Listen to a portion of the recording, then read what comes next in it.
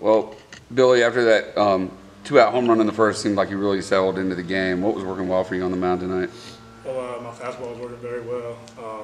I know if I just filled the strike zone and let him hit the ball and make my defense work, I knew that I'd be good, and that's what I did, and I trusted it, and it worked out very well.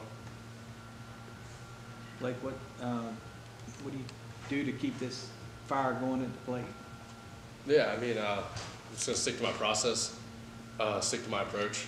Basically, just kind of keep the same mindset, and just keep it rolling. Keep trying to help my team win, no matter what the circumstances. Both of you guys, what does this win mean? Knocking off a top 10 team that was really hot coming in. Yeah, no, I think it's absolutely huge because we had the tough series loss, and we got some big weekends coming ahead, and I think it builds a little bit of confidence, and especially we're going to carry all this momentum into this weekend, hopefully carry into the next and the next, and just keep it rolling. The words are right on my mouth.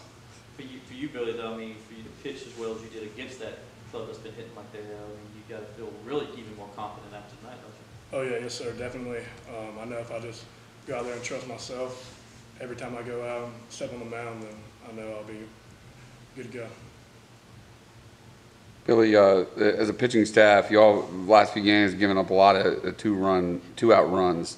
What's the mentality? Is there a different strategy with two outs as you personally as you approach hitting the hitters?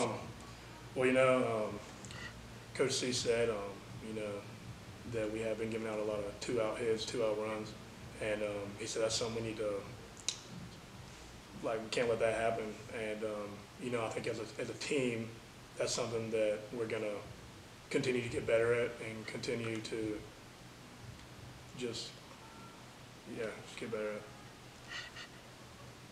Anything else? All right, thank you guys. Thanks, guys.